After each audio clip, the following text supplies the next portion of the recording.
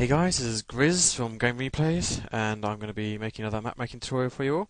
This one's going to cover everything I covered in the previous tutorial, but in more detail, with the addition of extra features that I think you'll find very, very interesting to use, such as weather, atmosphere, lighting, blah blah blah.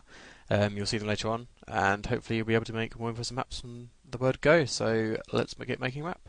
So go to your Dawnable root folder and open up World Builder. And go to the top, select File, New, and the dimensions will come up. And I'm going to set my map dimensions to 320 by 320 for terrain size. Playable area to 288 by 288. I'm going to set the height to 100 meters. I'll explain all that later on. Don't need to worry about it at the moment.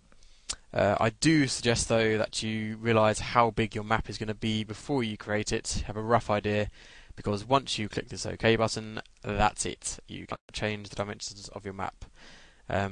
Height isn't so important, but the actual playable area, if you come with that, then you're going to be very gutted because you can't change it once the map has been created. So if you spent 100 hours on your map and you need that little bit extra room, I'm sorry, but you're going to be very, very disappointed and cry yourself to sleep.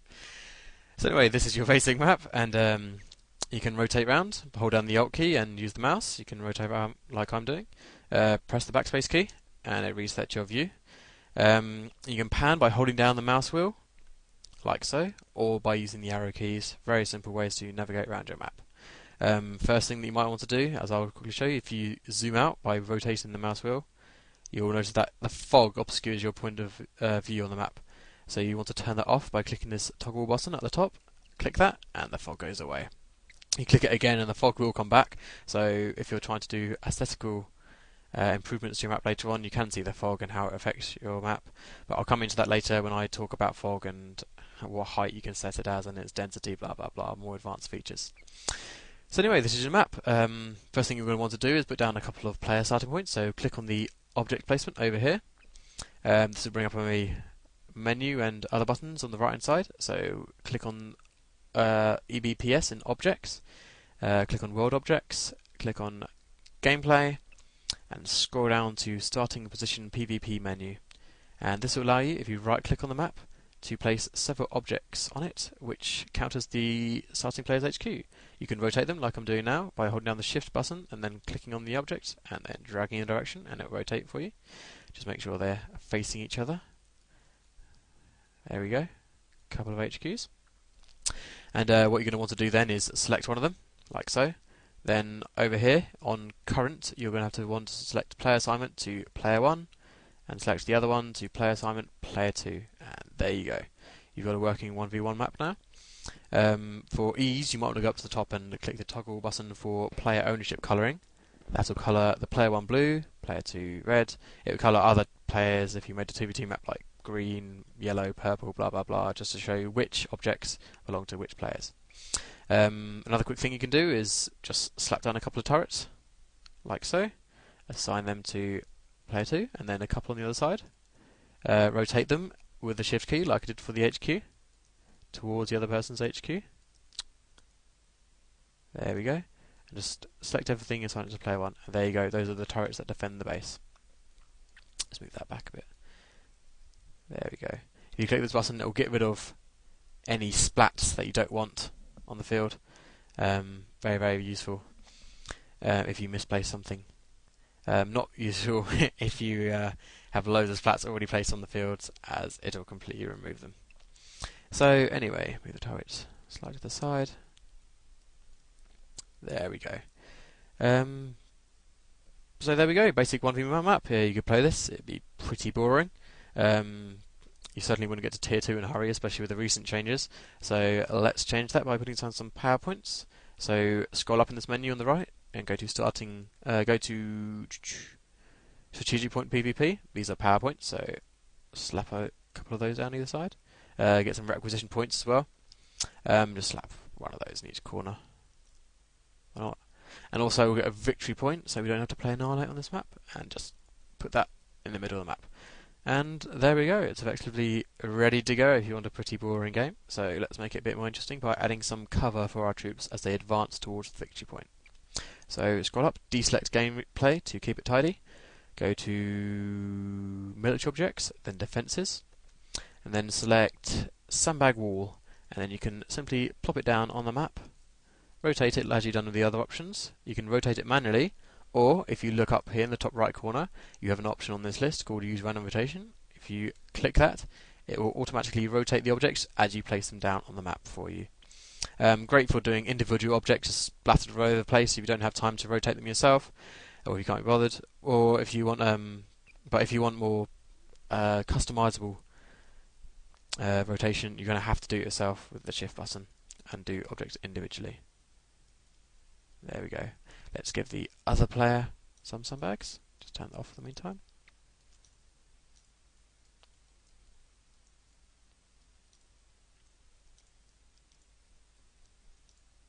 There we go. I think that'll about do for sandbags. We'll get some other objects as well, such as barbed wire. Just slap one of those down. I'll turn on the random rotation because I don't really care about the direction of this barbed wire that much. That'll do. There we go. Fantastic, looking better already. Let's see what else they have. Dragon's teeth. Just slap a couple of those down. Put another one over there. That'll do. A couple of tank traps, just to protect the sandbags from if there were any tanks. Just put a couple of sandbag piles around just to illustrate the fact that they have just recently put up these defences and haven't completed them yet. There we go. I'll show you a couple more. You can get buildings as well, such as a guard tower. So we'll put a guard tower on this side of the map. Just put it, rotate it so we find the door. There it is. And just put it towards that player HQ. We'll put one over here as well. And there's the door, so we'll place it there for that player. We'll get a bunker and we'll just slap it down there. Get another bunker the other side. There we go. Just a couple of buildings to spice up the map. Now would be a good point to learn this up here. If you look where I'm pointing, the cover and shot blocking toggle button, you click that, and all the objects that have the attribute applying to them show you what they do. For instance, this barbed wire has got a green box around it to indicate that it doesn't shot block, which means people over here can shoot at people over here, but it does provide medium cover as illustrated by this yellow triangle in the corner. These sandbags, for example, have a green triangle in the corner, so they offer heavy cover, whereas the buildings have a blue mesh around them, a blue wire mesh around them, which illustrates that people over here cannot shoot people over here, they actually block shots. So the majority of buildings have that, whereas the majority of normal objects such as this just have the cover. There are other objects which I'll, if you can see on this tank I'll bring out for you, ignore the green box around it for the meantime, but you notice a light grey faint box around it. Some objects just have that, which just mean that they don't have any cover properties and they don't shot block, so they're just there to get in the way, basically. I'll find a couple of other objects for you. If you go to industrial objects, cargo, you can put down these exploding barrels, which I know everyone loves so much. You can also have the burning ones, which the animation already exists in the map building process, so you can see kind of what your map will look like at the end with animation and all that. So slap a couple of those down. There we go, very nice. Yeah, about 3 barrels, slap those down. Get some cargo crates, more like cover. Get some single cargo crates. Yeah, very good. Get bigger objects such as cargo containers. Just slap a couple of those around the map to mean that people can't just wander wherever they like. There we go. Very pretty. Let's go military objects. Supplies. You can also get ammo cases and stuff like that. There's so many objects you have to just play around with it and see what they've got. There's literally thousands of them. So I've only mentioned about, I don't know, 10 at most here, so you're going to have to go through them and have a butcher's because it's absolutely fantastic the range they have. The amount you haven't even seen before as well, and the amount you can put down. For example, you can select Imperial Guard squad members and put them down on the field and assign them to player controlling a player control. So player 1 can start with a squad of Imperial Guard if you so wanted, but I won't show you how to do that. You can go find it out for yourself. What else shall I put down? I'll put down a couple of bits of rubble just around the place, and a couple of broken pipes. There you go. Very pretty. I can't wait to play this. Yeah, just get some twisted metal, shove it over there. So anyway, that's basically it for objects. There's nothing more to it. You'll run into more issues. I'll run into more issues later with fiddly bits, like when you want to put objects on a certain height and you've got lumpy terrain, and if you have like grates covering a chasm and you want to put objects on the grates, you have to mess around with adjustable and relative terrain tick boxes up here. It's very, very fussy, and you'll learn easy ways of how to do it, but I'll have to run that through. It took me a while to get that figured. But anyway, I'll quickly run over texturing now, as I have done in a previous tutorial. Go up here and click on Texture Tile Painting Editor. And if you scroll up here, you can see the basic textures that have been used for your map. For example, you've got a ground texture and a cliff texture. Cliff texture is not used yet because we don't have any cliffs, but I'll run into that when I use this height map editor later on in the tutorial. So let's assign a new layer. So you click on one that's unused, scroll down, and let's get one of these. For example, let's have a metal texture and assign that layer. It'll come out with an error, but it doesn't matter. It did work. It has applied to that layer. Don't worry. If you scroll up here, you'll find another brush tool. You can reduce it and feather it a bit. And let's just place some, for example, place some underneath objects that look like they've got some foundation to them, and haven't just been placed there willy-nilly. There we go, much better. Let's do it very quickly. Do it for pipe as well. Just bring emphasis on it. There we go, that'll do. I do care about this building. Might as well be consistent. Let's get another layer just for another example for you. It's like the redstone. Assign that, and let's say that we want that to be the eye drawing center of the map. So place that under the VP, and you can place it under other requisition points as well, and power points. Just to look pretty ghastly actually, but leave it as it is just so you can get an idea. That'll do for that. Let's get another texture, and let's get a dirt. Let's get a dirty rubble. Assign that, and we'll just basically increase the brush size. And on this map, it can be used as a kind of road to the center point, and also a road to this guy's HQ over here. Very nice. Nothing pretty, just showing you the basics of map building. Leave some bits of sand just to indicate that people have been walking all over it and haven't cleaned their bloody boots. There we go. Absolutely amazing. Very, very good. So there's lots of colour coming to the map already. I'll quickly go over grass for you, as it's something very quick and easy to do. Basically, you get a brush size here. Nothing. You hold down left click, nothing gets put down. You have to go over here, select a type of grass, then left click, and I don't know if you can see that, but there is actually grass being placed there. Again, there's a brush size down here, so you can decrease the size of your brush for more accurate placing. I'll get rid of that for now.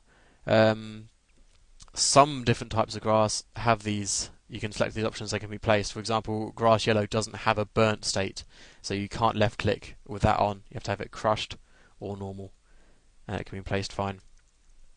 If you want to add different types of grass, just click on this cross here, and then you've got a huge list. For example, I want some moss, so I click OK, and it will appear in this here. Click on that, increase the brush size, left click, and there we go, some moss. Decrease it a bit, and then just slap it around the containers a bit. Show that being there sometime. Let's get some more grass. Let's get some leaves. Just select the leaves.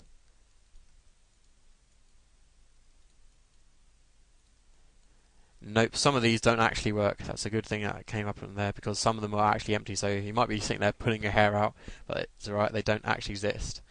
For example, ferns small, nope, also, oh no, it does, for normal, not burnt. You can place down ferns. But just be aware that some of them don't actually exist, so if you spend about 20 minutes holding down the mouse button and trying to grind it into your desk, it may be the fact that some of them are invalid file names or something. I don't know what went wrong there. Just put a couple of those down. some there, some there, some there, some there, some there, some there. Cover the pipe in it, whatever. So that's grass. You can also edit grass height, strength, feathering, brush size down there. It's not very interesting stuff down there. You can make really tall grass if you want to do some of that, but I'm not going to cover that in this tutorial. You can work that out for yourself. It's pretty simple. I'll also cover splats just quickly for you. If you click on splat placement up here, basically splats are static images. So, for example, like craters. So if I wanted to place a crater underneath this turret to indicate that it's been built there and ripped up the dirt around it, I can do. Once again, you can do random rotation as you did with the objects by clicking placement checkbox up here, then right clicking, and then it automatically rotate them for you as you put them down. You can do other ones like swirly tornado wrecks. Again, with the objects, there's so many of them. You're just going to have to go through and have a look and see what you can come up with. There's so many different types. You'll be absolutely amazed. Let's have that. Yeah, I can go there. Why not? Just have a couple of those around the map. Try and find a different example for you. Was it in there? No.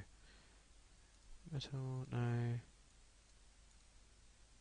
No.